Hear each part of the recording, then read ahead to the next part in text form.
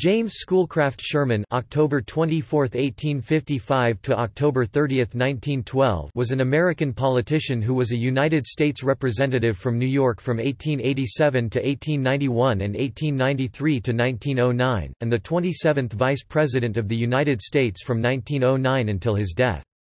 He was a member of the interrelated Baldwin, Hoar, and Sherman families, prominent lawyers and politicians of New England and New York. Although not a high-powered administrator, he made a natural congressional committee chairman, and his genial personality eased the workings of the House, so that he was known as Sunny Jim.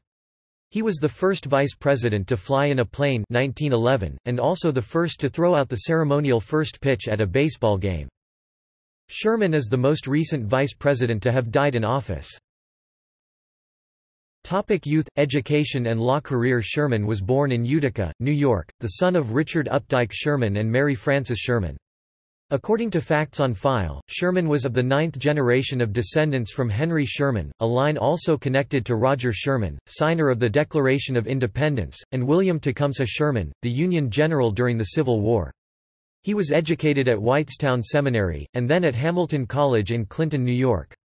At Hamilton, he was noted for his skills in oratory and debate.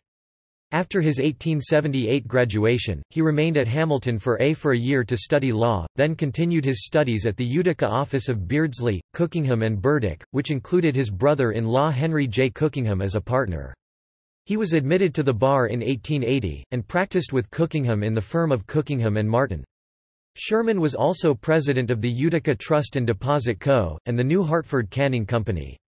He became mayor of Utica at age 29. In 1881, he married Carrie Babcock of East Orange, New Jersey, and they had three sons, Sherrill B. Sherman, Richard Updike Sherman, and Thomas Moore Sherman.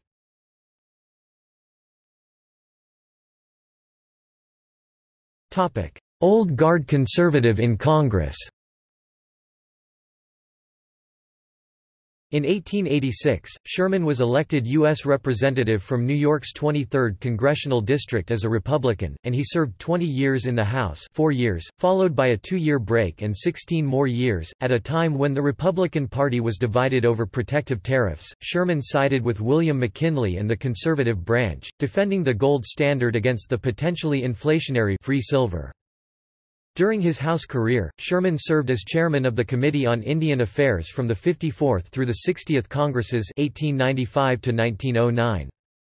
As Sherman had never held a party leadership post or been a chairman of a major committee such as Ways and Means or Appropriations, he was considered sufficiently neutral to frequently be appointed chairman of the Committee of the Whole, a crucial device for speeding up the passage of bills by suspending certain rules at the discretion of the chairman.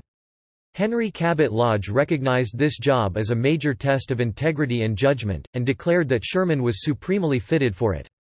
Through Sherman's efforts in 1900, the Sherman Indian High School in Riverside, California was built and named after him.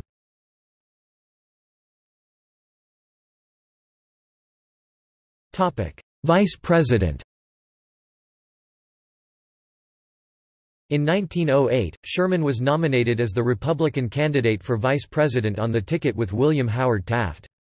Although not an obvious front-runner, he balanced Taft's profile, by being both an Easterner and a conservative. It was said that the two wings of the GOP flapped together, and the New York delegates pressed hard for his nomination.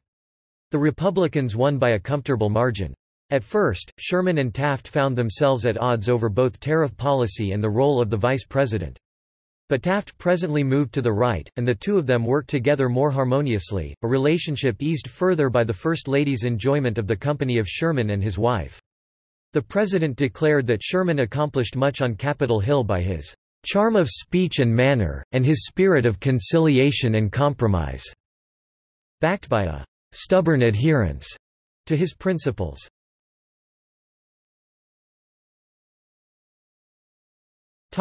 Re-nomination, illness and death.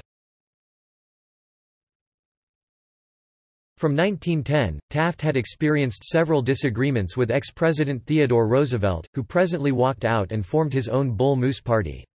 This made re-election for the Republicans almost impossible, but they campaigned on the same ticket in the 1912 contest, with New Yorkers once again supporting Sherman's nomination, the first time that a sitting vice president had been re-nominated since John C. Calhoun in 1828.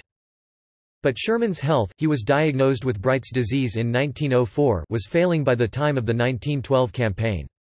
Less than a week before the election, he died at home in Utica, 6 days after his 57th birthday, and President Taft was left with no running mate, although Nicholas Murray Butler was designated to receive the electoral votes that Sherman would have received. Taft and Butler came in third place in the election, carrying only 8 electoral votes from Utah and Vermont. Democratic candidate Woodrow Wilson and his running mate Thomas R. Marshall won the election, while progressive candidate Theodore Roosevelt and his running mate Hiram Johnson came in second place. The office of vice president remained vacant until Marshall's inauguration, on March 4, 1913.